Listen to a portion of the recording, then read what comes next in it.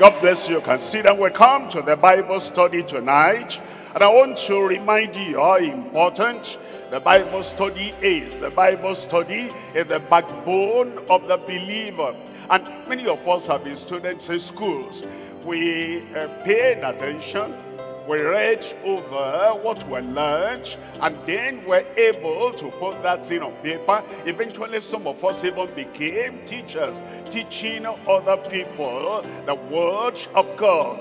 If we paid attention at school, if we learned everything well at school, if we concentrated when we studied those subjects at school, and then we're able to master them, the same thing we should do when we come to study the word of God. And I think that if we really evaluate very well and compare very well the word of life, the word of salvation, the word of his grace, the word of revelation given by the Lord is more important than all the subjects we studied at school. Number one, we need to encourage our children. The way we encourage our children to study and to concentrate on their studies at school, we should do more and make sure that our children actually study the word of God. You want them to get to heaven. You want them to be saved. And so, more than we encourage them to study earthly subjects for their education, we should encourage them to study the word of God for life eternal. And then ourselves now, as we were teenagers and we studied our books for education, in the same way, our teenagers should not be allowed running around playing pranks or whatever when the Bible study is going on.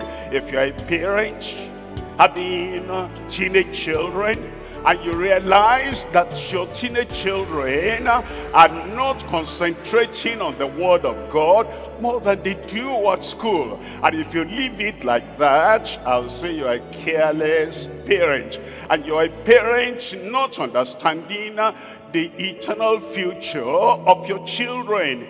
Encourage our children, encourage our youths, encourage our teenagers that they will regard the word of God, appreciate the word of God, exalt the word of God above the words of men that are studying many authors. And now ourselves too, the same concentration we gave to our earthly studies when we were at school, that same consideration and concentration and commitment we give to the word of God. Now, I sometimes ask myself, now I'm an adult, how did I study my chosen subject at school?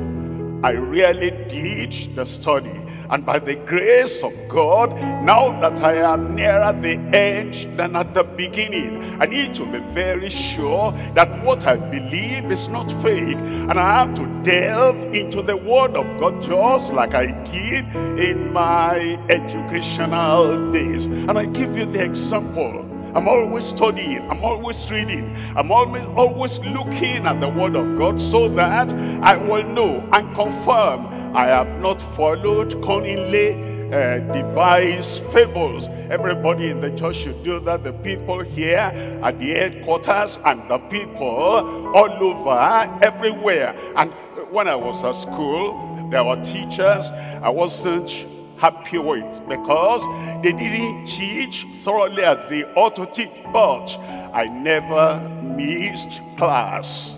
There were times I would be a little bit unhealthy, maybe sick, many years ago now, but I never allowed a slight headache, a slight problem, a problem on the road to hinder me in studying what I wanted to study. And that's why, by the grace of God, I made it here in life. And I want to make it to heaven. I'm talking to somebody there.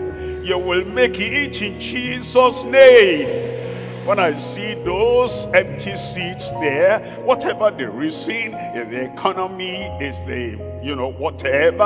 I feel that the people who should study the word of God more than we did at school, they're not putting in the excitement and the devotion that they should put in studying the word of God. The same thing in the state, in the region, in the nations, everywhere. Let us understand, if we have decided to join and to be part of the deeper life Bible church, then we should give the highest esteem and the highest concentration to the word of God that was studying more than we did, you know, in our earlier days. Can I remind you, I never in my school days, either secondary or primary or university, I don't remember me ever getting up to go somewhere and come back while the teacher was teaching.